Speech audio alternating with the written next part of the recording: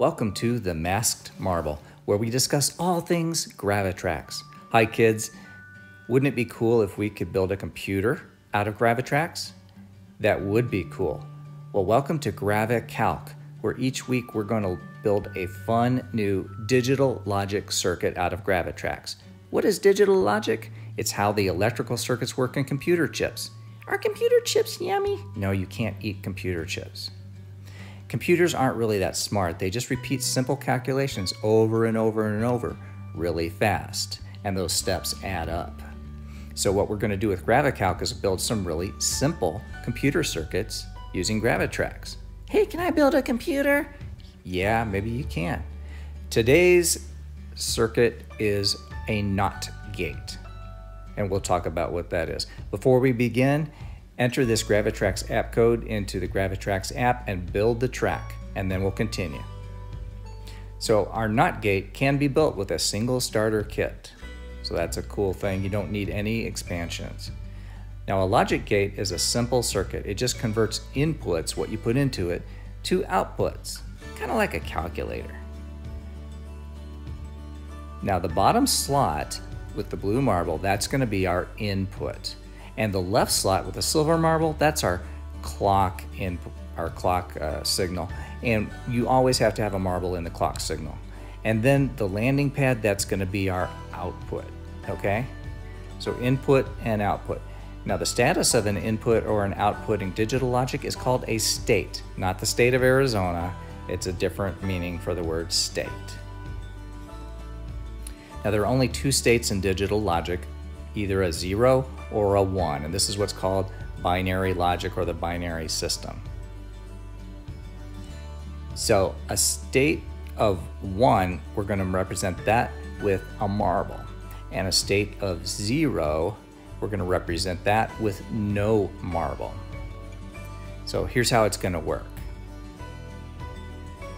There's a marble in the bottom slot of the input, so its state is 1.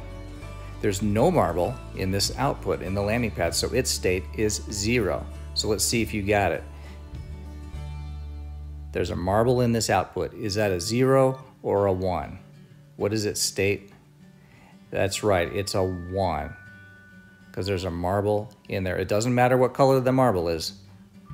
All right, there's no marble in this input. Is that a 0 or a 1? And your answer, yes, it's a 0, because there's no marble in the input slot, okay? So that's how it's going to work. Now different gates convert differently. We're going to do a NOT gate, and it converts by inverting the input state. What does inverting mean? Well, what it means is if you have a 1 in the input, it's going to give you a 0 in the output. And if you have a 0 in the input, it's going to give you a 1 in the output. That's what it means to invert. So one last thing you need to know, you have to run a clock cycle for this NOT gate to actually do its calculation. What this means is with GraviCalc, you got to run the track before reading the output. The output is meaningless before you do this. It's called indeterminate.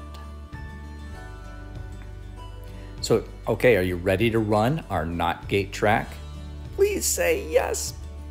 All right, I knew you were ready, so let's do it. So, okay, we have a 1 in the input. What's gonna happen at the output? A 0. We got nothing in the output, so 1 turns to 0. Now we have a 0 in the input, and what's gonna happen in the output? Well, with our NOT gate, it inverts it, and we get a 1 in the output. Isn't that cool? So, hooray, now you know how a NOT gate works. You've done your first digital logic circuit. Good job, guys. So see you next week. We're going to build other gates like the AND gate, and the OR gate, and the XOR gate, and the NOR gate, and the snort. No, wait, there's no snore gate. Okay, see you next week. Thanks a lot, guys.